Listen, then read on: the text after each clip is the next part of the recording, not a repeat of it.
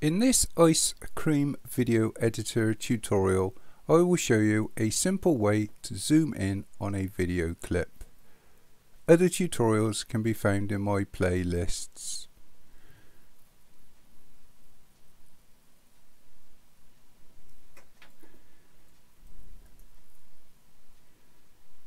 I've assumed you've got a basic understanding of using Icecream as a video editor, so I'm not going to go through trimming videos or anything like that. I'm just going to show a simple way to sort of zoom in to an area on a video clip. The other thing you might want to consider, this video is 4K. If I zoom in to any great extent, do I really need to render it out as 4K? Because it certainly won't look like 4K. I tend to render any 4K video as HD, but anyway, that's down to you. So we've got this clip in the timeline.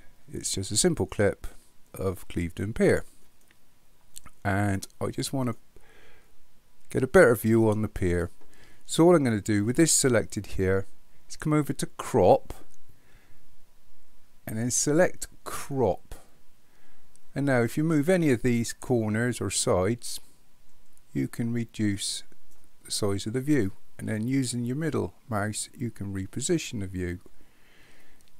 And that is all there is to it, really. Select done. And you may want to just get a preview of your video just to make sure it's okay. Although I must admit, this won't be as good a quality as the final render. But you can use this here and then just play your video. Now this isn't as good as the final render would be. I think it's probably a lower definition for playback. And that is all there is to it. Hopefully this helps someone. Thank you for watching. Cheers.